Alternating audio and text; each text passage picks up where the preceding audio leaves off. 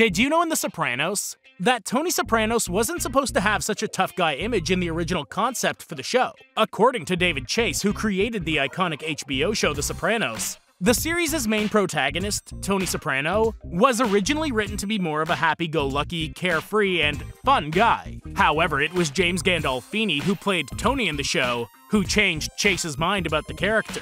Gandolfini would often improvise when playing Tony, and according to Chase, during one particular scene, veered so far off script that it made the creator see a different side to his main character.